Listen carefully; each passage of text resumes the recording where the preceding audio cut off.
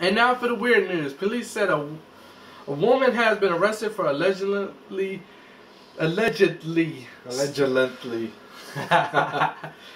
slipping some tranquilizers into her boss's coffee because she felt he needed to chill out. Police said 24-year-old woman admitted to detectives that she slipped the drugs into veteran John Duckett's drink. Now, Mark, before I go any further, okay, if this woman goes to jail or gets fined, or if anything happens to her, what is the name of the crime of this?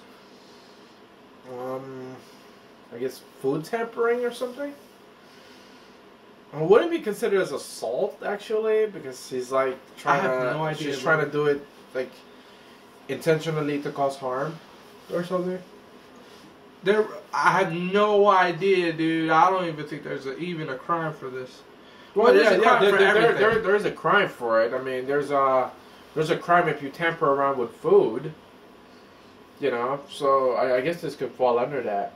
But if it's against towards a particular person, it could be assault. Officers said Duckett knew something was wrong shortly after drinking some of the coffee Tuesday morning. A judge set bond at $25,000 on Friday, and a jailer said the woman is still being held Friday. Her next court appearance is scheduled for April 21, and Mark, you should have put the charge. They didn't put the charge on there. Like they did they didn't say what he was charged with. So you want me to do the next one? Sure. Okay, there you go. A man in Malaysia shot his neighbor as she picked sapodilla fruit. Sapodilla? Oh, okay. That must be a fruit. I gotta look that up. In his tree, thinking that she was a monkey. Okay, for people out there who didn't get that, guy comes out, shoot woman because he thought that she was a monkey. Dick Cheney kind of made a mistake like that. He thought his friend was a duck. I don't know. Maybe it was probably the mustache that gave him away. Anyway, police chief in the eastern Panghan state of Yahya Othman said that the woman was gathering fruit Thursday when her neighbor shot her. Yahya said that the man came home and saw rustling in a tree and fired at it. Then there was screaming and thought that he didn't know. Then he did know that he was his neighbor.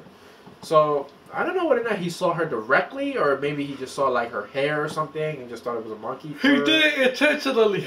Move on. And just shot her. Okay. Well, I have one last one. 6 high-risk prisoners escaped a Canadian jail last summer after spending 4 months chipping a path to freedom with nail clippers and other makeshift tools.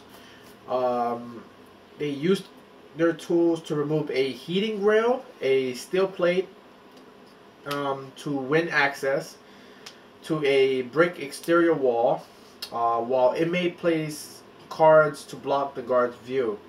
While the inmate played cards to guard the block the guard's view, or guard the block's view. Oh crap! Sorry, kind of got lost in the words there. No, you got it right. Block the guard's view.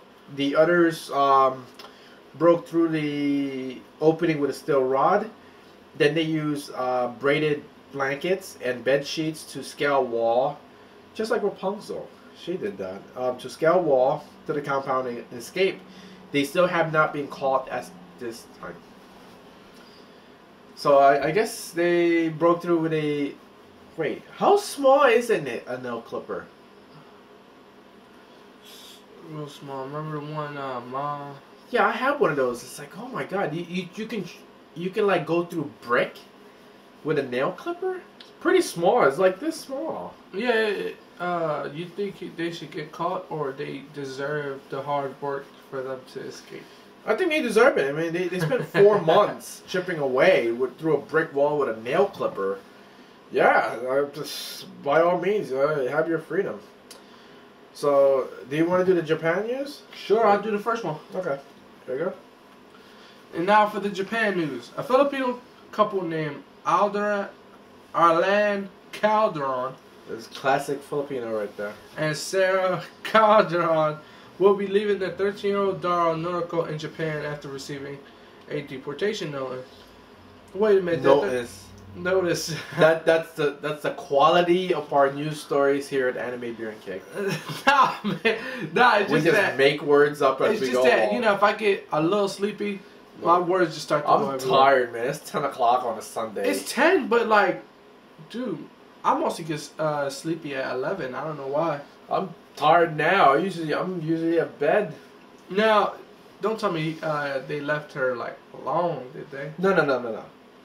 The couple entered Japan in the early 90s, got married, and then had the child.